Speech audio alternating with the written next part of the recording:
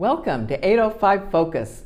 I'm Dr. Cynder Sinclair with Nonprofit Connect, and we will be bringing you the latest on your favorite nonprofits, so get ready to be inspired. Our special guest today is Rachael Steidl, and Rachael is founder and executive director of YouthWell. Welcome, Rachael. Thank you. It's great to be here. Oh gosh, what a great mission you have, and so timely. And so I'm just very eager to hear everything that's going on at YouthWell. So we are busy and expanding. We have been in Santa Barbara for 7 years. We started out serving South County, and then when the pandemic hit, it actually was an opportunity, one of the silver linings, for us to expand our work up into mid North County. One of the nice things about being able to Zoom, even though I think a lot of us are tired of it, is that it makes it a lot easier to bring people together. Yeah, I think you're right. So now, am I right, you focus on mental health issues with young people? Everything that we are doing is focused on early intervention and prevention with mental health for youth through the age of 25. Realizing that we have a lot of college students who also need to get support. Mm-hmm. So our goal is to support parents and their kids in getting access to services and be able to get in before the crisis. So early intervention, I mean, before the crisis, how do you figure that out? How do you know that, oh my gosh, something's gonna happen? Well, so for years, there's been so much stigma around mental health and mental illness. Yeah. I think another silver lining from the pandemic is that everybody experienced that isolation. Yes. And I think it opened up a lot of people's eyes, and there's a little more empathy and understanding of what that might look like for people. So even though we've had these issues for years, there's a lot more attention being paid to mental health and mental illness. Unfortunately, there's also a lot of barriers to access, and there's a lot of waiting lists. And because of that, often when people ask for help, if they are not bad enough, they move to the bottom of the list. And so that's where we get into this cycle of serving those that are in crisis, which we absolutely need to do, and it doesn't fix the problem. Right? We don't want to see youth and families having to go down that road. We want to be able to get in early, and so a lot of what we're focused on is educating families on how to recognize the signs when someone might be struggling, normalizing the conversation around mental health, right? And then really encouraging people to ask for help when they need it. So to really take away the stigma that there's something wrong with asking for support. That is great. So I know I understand what you mean by early intervention. So tell me how that works. Do you go into the schools? How do you do that? Well, that's a good question. We are doing all kinds of things. So 7 years ago when I started YouthWell, we were really focused on bringing all of our organizations that do any mental health work, our school districts, our law enforcement, our hospitals, all together to have a conversation around it. Wow. Because in order for us to improve things in our community around mental health, we need to be working in collaboration. Mm-hmm. There are just not enough resources and services to go around. So if we're not working together, if we're not understanding the issues together, then we're not going to meet the need. So when we started 7 years ago, that was our focus and has continued to be the focus, that we have a collaborative that meets. It used to be monthly, now it's quarterly. But from that, as we've learned and grown, we have been able to take on pieces that serve all of our partners. So for instance, we launched a resource directory about 3 years ago, and it has all the mental health resources from prevention and wellness all the way through crisis. Mm-hmm. And it also includes both the nonprofit and the private sector, which is incredibly important because we have great nonprofits, but they can't serve everyone. We need to know about the private therapists and other treatment programs in our community. And so that was one piece that we started, was having a directory. We also do a lot of education. So we host workshops on a variety of topics. And when we do it, we're always doing it from a place of wellness, meaning we all have to manage our mental health every day, right? It's not something that's just for certain people. We need to practice self-care. Mm-hmm. We need to improve our relationships and friendships. And so when we do a workshop, we'll pick a topic that anyone can step into. And so we try to gear all of our workshops towards parents and youth so that they're learning together and opening up conversations. That's great. So where do you conduct these workshops? Well, they used to be in person, and Decker's has been one of our great supporters, and we used to do it in their fabulous location out in Goleta. The pandemic changed that, of course. So we started doing them on Zoom, and actually we kept them on Zoom because, again, it allows us to serve the whole county. Okay. People don't have to worry about childcare. People can jump on at any time. They're typically always on a Sunday late in the afternoon because that's a calmer time for families. And so, yes, they're accessible to anybody. And then the best part about that is they're all recorded. So we now have a library of really helpful videos, and we have some teachers who've used them in their classrooms, again, to spur the conversation, that they can put this on. Often we'll have a panel of speakers on it, and they can put it on, get educated, and then have a conversation. That's great. That's a great idea. And so do you use social media at all? Yes, we do a lot with social media. So another big part of what we're doing is education. I mean, with the education is outreach. So we did a big campaign last year that was focused around "You are not alone. It's okay to ask for help." And one of the fun things with that is that I have a group of interns that I work with, and we were interviewing and reaching out to a lot of leaders in our community to put different faces with mental health, so that, again, it's not the idea that you have to look one way. We know that mental illness does not discriminate. So it's not about socioeconomics, it's not about gender, it's not about ethnicity. And so we wanted to put all these different faces with it, and everybody shared how they practice their self-care. And so that was a fun campaign. And then every week we have self-care tips that we put out, and we also do a lot of educating on mental health disorders. So we'll do facts about what is depression, what does it look like, what are some of the symptoms you might look for, and then what are the resources we have in our community. So our goal is to both educate on, to help with more understanding, but it's also to always help people learn about what resources are available and how to ask for the support. Yeah, that's great. Yeah. So how do people find out about when this is on, how to and what we're doing? Yeah. So our website is youthwell.org, and we keep it very up to date. That's sort of our central point of everything that we're doing. And so people can go on there to find out anything that we're doing. So workshops are throughout the year. The directory is accessible at any time. We have a community calendar that is for all of the things going on in Santa Barbara around mental health education. So support groups and workshops and trainings that anybody can access. We're always thinking about what it looks like for a parent or a school counselor or a resource navigator to actually go through the process of trying to find information. So anything that we can do to simplify that process is our goal. So we spend a lot of time just researching what's out in the community. We're on a lot of community meetings to just be present and listening to what the issues are and figuring out how we continue to solve them together.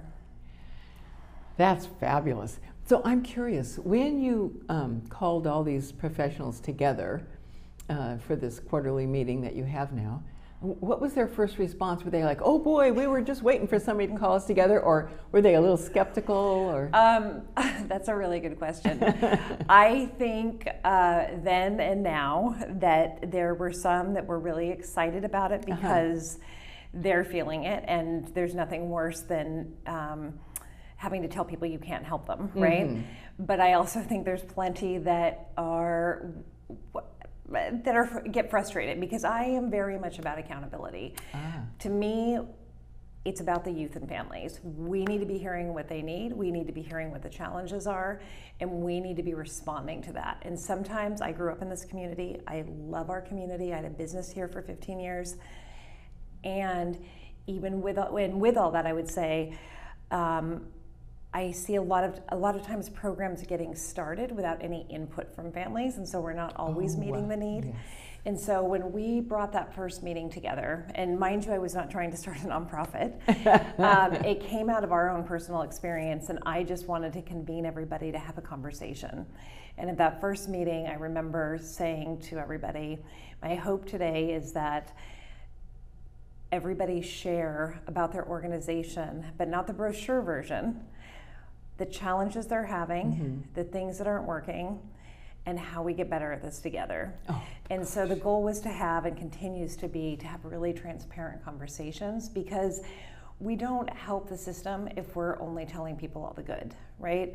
I've served on a lot of boards, and I would rather know the things that aren't working in that organization so we can support them in getting better. We don't get better if we're not acknowledging the challenges. That is powerful stuff. So, good for you. Not always popular, though. Well, that's okay. In fact, that might be a mark of, success. Yeah. To me, if I'm going to do this work, I want us to be successful, and I meet with enough kids and families that is my constant reminder of why we're doing what we're doing. So at YouthWell, do you use volunteers? Yes, we love to use volunteers, and there's actually some new ways we want to use them in the future too. Right now, we work with a lot of high school and college students and have internships that last anywhere from 3 months to a year, and love working with students. I'm a big believer in bringing youth into the conversation, and I have 3 daughters myself, between 20 and 24, and I know, watching them grow up, I mean, you know this, that there is a big emphasis in high school for kids to get community service hours in order to graduate. Yes, yes, yes. The philosophy behind that is fantastic, but what has happened over the years with all the pressure kids are under is it becomes a checklist item. How do I get my hours over with? And it's just a matter of getting a lot of hours, and that puts pressure on kids. Versus what we know to be true, which is volunteering can actually improve our mental health if we're doing something that is meaningful to us. And I learned that early on with my kids, because I've always been interested in health and human services. My kids love animals. And so I remember when they were little thinking, I'm gonna go have to help clean out bunny cages because this is what they love. And if I wanna get them inspired, I've gotta help them find their passions. So I bring that up because for me, when we're bringing on interns, I look at it as an opportunity for us to mentor young people, to give them meaningful opportunities to get involved. And one of the projects we actually worked on as a group this last 6 months is to reach out to all of our nonprofits. And we have recently put together a directory of all of the volunteer opportunities that are current and up to date with more than 40 organizations across all sectors. Wow. So that's on our website, so that again, youth, parents, families can get involved. I'd love to have everybody volunteer for us, but this isn't going to be everybody's interest. So there's things that have to do with cooking, there's things that have to do with animals and the arts. So again, trying to create positive ways for people to give back, improve their mental health at the same time, and get their community service hours. Wow, that is brilliant. So practical. Super practical, and hopefully it'll get utilized. We're working with some of the career centers right now on the high school campuses, which is great. And another piece, when you talk about volunteering, that we want to get going sometime in this next year is a compassion project, which is, for me, since the day we started this, I have had in my mind that we will know things have shifted and that we've eliminated the stigma when people start to bring lasagna to people's houses who are struggling with a mental health issue. We do it when someone has a broken arm. We do it when someone has a baby. We do it when we hear of someone diagnosed with cancer. But when it comes to mental illness, when people have a diagnosis or when people are struggling, it's still very uncomfortable for people. And so they tend to back off rather than lean in. And so to me, if we can create a way to get more individuals in the community who are interested in helping just do those little things that can make a difference for somebody. So as an example, one of the reasons I am doing the work I'm doing now is that our own daughter started struggling in 9th grade. And as I told you before, I grew up in the community. I had been doing resourcing for 15 years. I have a clinical background. I knew what I needed to do to get her support. I knew how to ask. I knew what was available. We could not get her support. No, golly. At all, for 3 years. one of the challenges and one of the reasons I focus on earlier intervention is that she was high functioning. She was playing a sport, she was in all honors classes. From the outside, everybody felt like she's fine. We have other kids that are much worse off. And so that hindered her. And I know a lot of other students that's happened with, where they are maintaining, but they are crumbling inside and they are not doing well. And so they have to reach that breaking point before anybody will help them. So going through that process, I realized how isolating it is, how hard it is to ask for help.